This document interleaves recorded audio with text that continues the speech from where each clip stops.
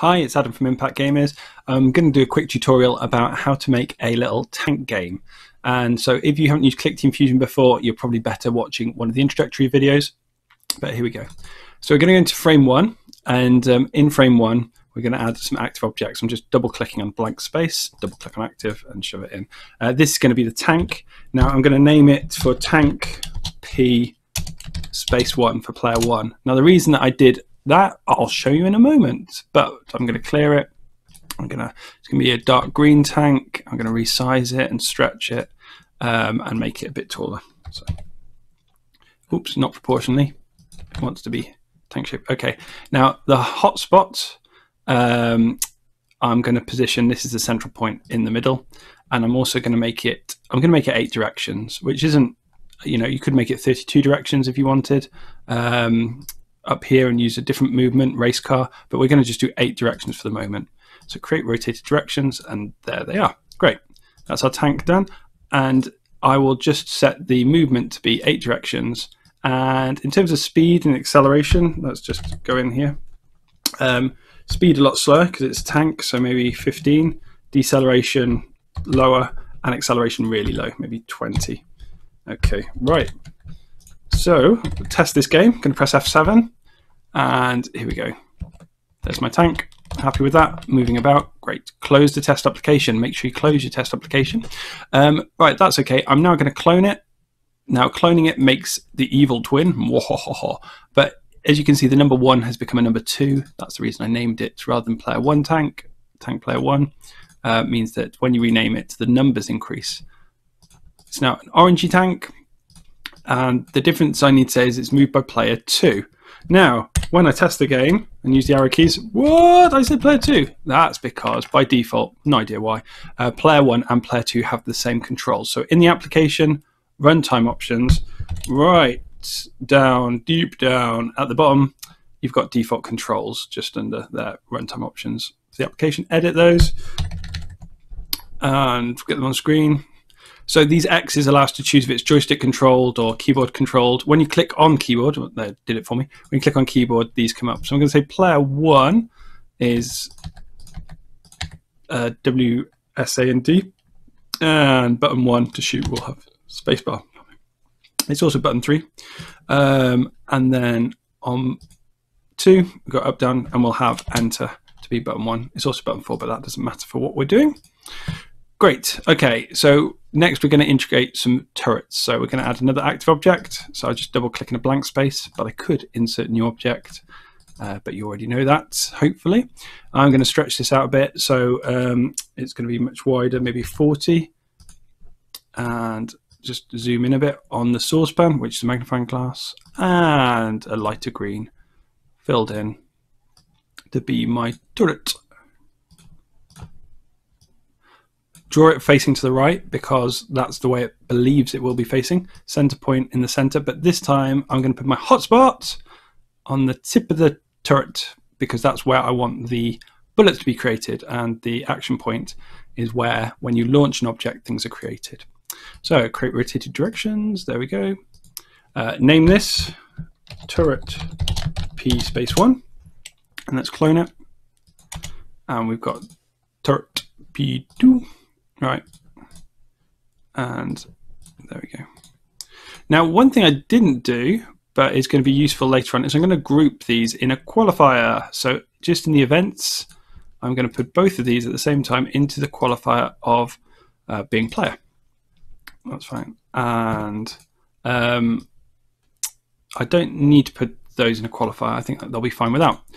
Double click, add an active object. This can be my what are they? Shell. A shell that's fired from the rockets. This is going to be the shell.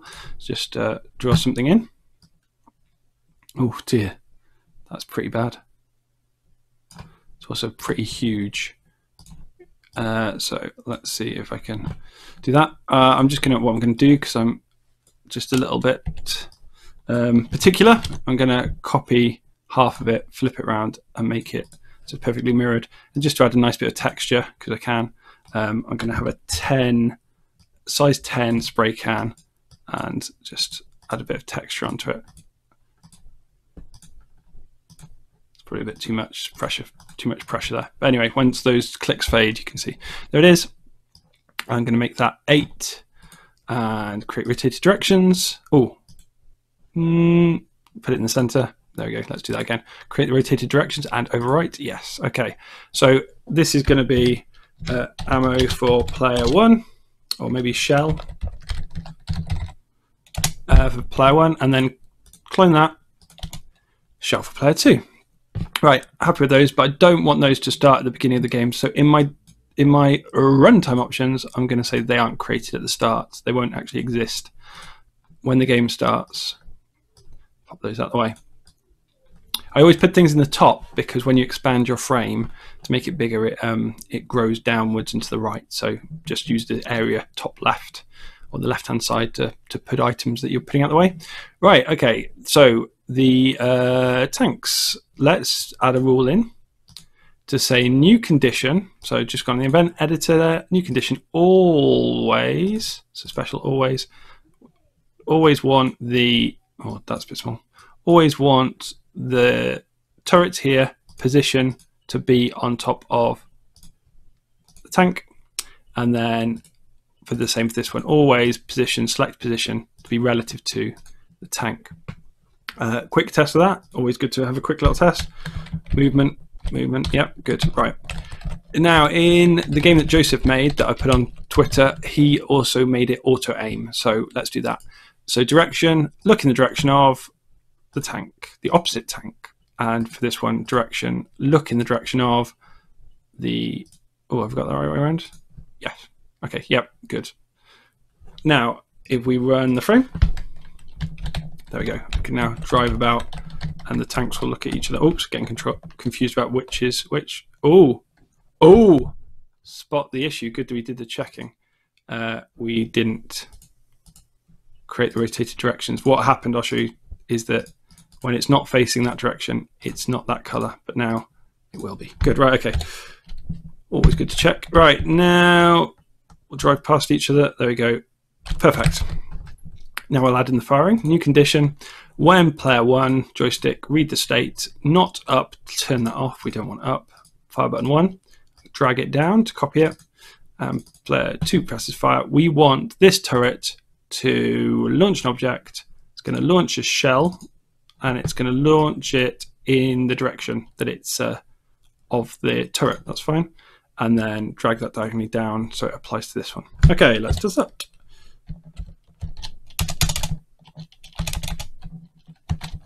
Great.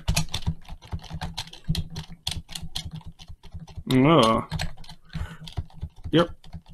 You can see that the directions don't all match up. Just double check.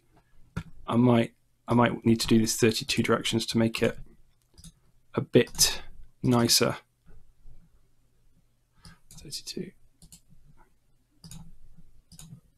All right. And I could have possibly done that with the turrets actually as well. Yeah, that's much nicer.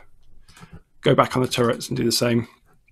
Like I said, with the tanks, I've only set it to 8 directions, so it'd be a waste of memory for the game to have them all the other directions. Just pull the slider up, 32 directions. There we go. That's much smoother. There we go. Great. Okay, we can spam the fire button. That's not good, so let's sort that out. New condition. Not new condition, sorry. We want to limit when these get made. So just we're going to insert, right click and insert. Oh, I've lost my, I've just turned my mouse click show on. It's red click is left and the click in blue is right click. So I'm going to right click on pressed fire 1 for player 1. And I'm going to insert that. For the amount of bullets, I'm going to count them and compare to the number of objects. So if the number of shell objects is equal to 0, then we will create another one. And that works okay because it's not created at the start. If it was, we'd already start with one of them. So that wouldn't help. And so I'm going to drag this down, but they look the same. They're not the same. Need to change this to number 2. Okay, so now we shouldn't be able to spam fire. There we go. What you notice it? Oh, but we very much can spam fire on that one. Let's have a quick look. We're actually launching this where icons really help. In here, let's just change this because these look the same, I'm just going to add a number 2 on its icon. Now the icons get updated when you change the image, so just be careful, and let's put a blue number 1 on this one. Right, yeah, that's the issue. We're launching because I copied it. Well done if you spotted that. Launch object number 2. There we go. Use icons to help you. Right, so let's test that. Perfect, good. Right. Now we're going to add in some obstacles. So I'm going to add another active object in. I'm just going to make this a solid block, and we're going to name it maybe wall. Wall standard. Oops, no need for the hashtag. So wall standard there, and we'll put that in a group, and that can be in a, oh, it could be in all sorts of groups. It's going to be breakable. It could be in that group. All these groups don't matter. Obstacles, they're just a way of naming things. I'll say breakable because it can be broken. Right, I'm also going to turn on the grid, 32 by 32, and then that means that, let's turn it visibly off, but then it means that this will snap nicely. I'm also going to put player 1 and player 2 opposite corners. I'm going to shove the turrets out the way for a moment. And here's my wall. I'm going to use the paint mode, get the wall. I'm just going to paint in some walls just by clicking in. Trying to leave enough gap. Because our tanks are 32, the grid should mean that they're always able to get through gaps. But let's just make it a bit harder. Great. Now, at the moment, we can go through those walls, so there's not much help. So what we'll do is we'll add in a simple command that if any of the players collide with a breakable, they stop. And I have to put that on the group of the players, the qualifier of the players there. There we go. And stop. Great. Still shoot through. So let's sort out the shooting.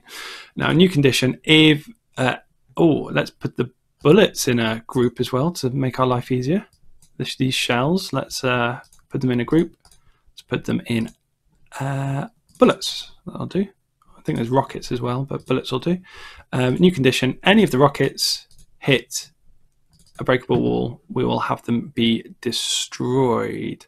The bullets destroyed. Okay, let's just run that. Great, happy with that.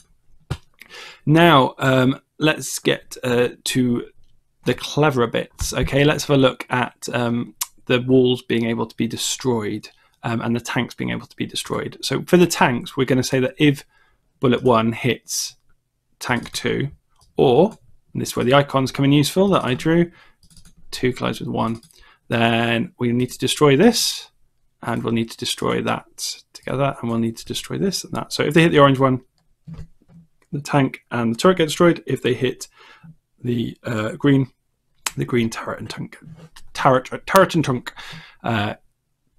and tank get destroyed. All right, so here's the interesting bit that that worked out how to do. I came across in Clickteam forums about calculating the last frame of an animation, not the level frame, but the image frame, the animation frame. So on the wall, I'm going to create multiple frames, sort of cells of animation or images of animation. Now, if I press the plus, then I go on to the second one. I'm just going to draw with transparent. So just add a couple of cracks coming in on all 4 sides, and then 3, and then I'm going to extend these cracks, maybe add another bit of another one. Okay, and then 4.